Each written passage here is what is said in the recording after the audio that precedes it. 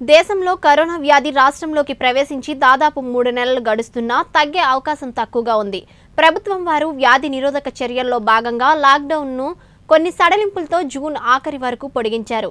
ఈ సందర్భంగా ఇతర రాష్ట్రాల్లో వ్యాధి నిరోధించే దశల్లో పాటుపడుతున్న వైద్య బృందం, రక్షక సిబ్బంది, పారిశుద్ధ్య కార్మికులు సేవలు చెప్పుకోదగినవని అంటున్నారు.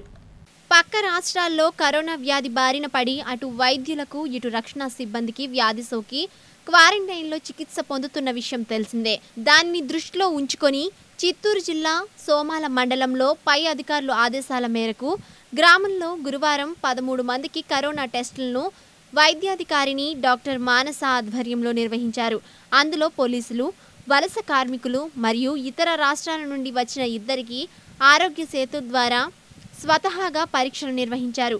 కావున మండలంలో కరోనా వ్యాధిపై ఎవరికైనా అనుమానం ఉంటే ప్రభుత్వ వైద్యశాలలో ఉచితంగా వైద్యం అందిస్తామని డాక్టర్ మానస తెలిపారు.